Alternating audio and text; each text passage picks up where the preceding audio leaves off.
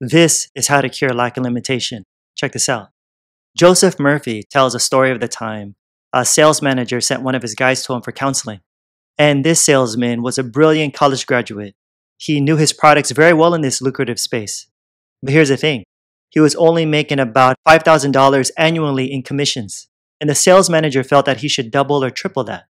And when Murphy was talking to the young guy, he saw that he was really down on himself and that he had developed, listen, a subconscious pattern of $5,000 a year. The guy said he was born into a poverty-stricken home and that his parents told him that he was destined to be poor.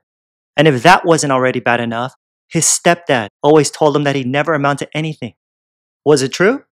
Well, it didn't have to be, but it was for him. Because their words, these thoughts, were accepted by his impressionable mind. And therefore, he was experiencing lack and limitation. So Murphy explained to him that he could change his subconscious. How? By feeding it with life-giving patterns. By feeding it with life-giving patterns. And that he should, under no circumstances, deny what he affirmed.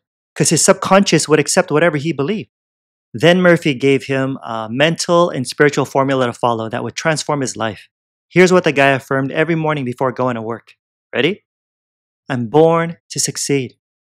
The infinite within me can't fail. Divine law and order govern my life. Divine peace fills my soul. Divine love saturates my mind. Infinite intelligence guides me in all ways. God's riches flow to me freely.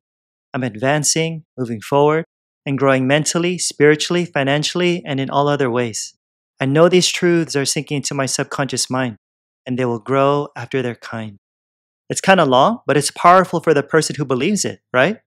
A year later, Joseph Murphy saw him again, but this time, things were completely different. And he said to Murphy, I'm appreciating life now, and wonderful things have happened. I've had an income of $25,000 this year, 5 times greater than the previous year. Boom.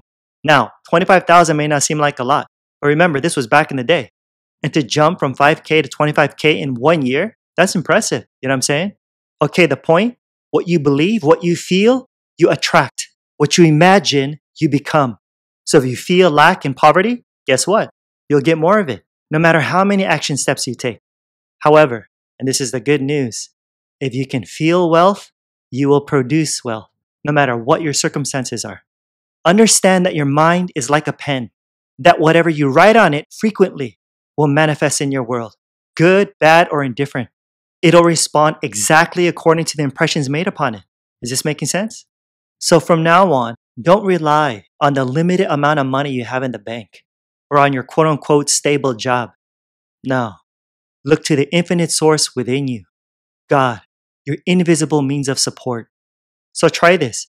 Type in the comments below, God's riches flow to me freely. Do that now and begin claiming guidance, abundance, wealth, security, peace, and so on. And just keep writing these things over and over again on your mind, creating a new pattern. Then just watch.